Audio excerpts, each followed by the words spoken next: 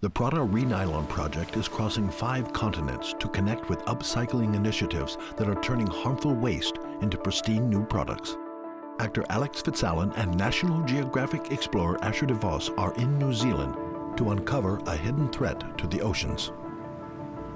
We've explored less than 20% of our world's oceans, yet we've impacted about 90% of that space. Yeah, it's easy to look at the ocean and just see this wilderness. But really it's this complex ecosystem, and over the past few decades we're only just realizing the damage that we're actually doing.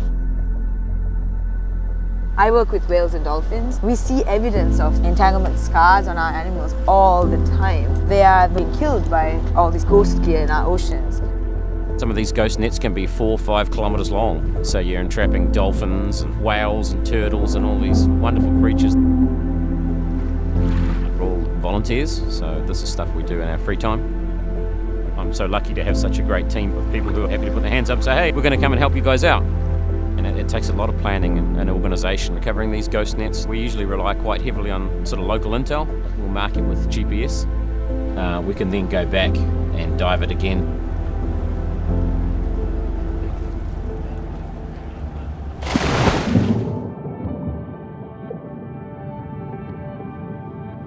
Once you're in the water, there are still a lot of dangers involved. How do you go about preparing for something like that? There's a lot of training. It's very low visibility. You'd be down to like a metre, 11-degree water, so you've got to have proper thermal protection. With the nets themselves, we use lift bags. It'll bring the net to the surface.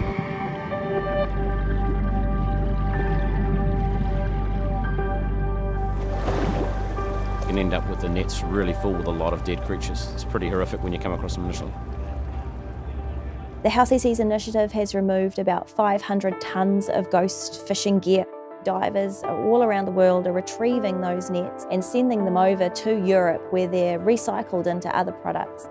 Yes, the net we've recovered today, it's a 40 metres plus net. It's good to get that out of the water and getting out there and doing it. Sense of achievement, working with the community, working with a team of friends and divers. We do it because we love the ocean. We want to make a difference. 10% of all plastic waste in the oceans is ghost gear. It's inspiring to think that there are teams of volunteers all across the world that go out to retrieve these nets. Yeah, and that the nets can be transformed into brand new products that carry this positive marine conservation message.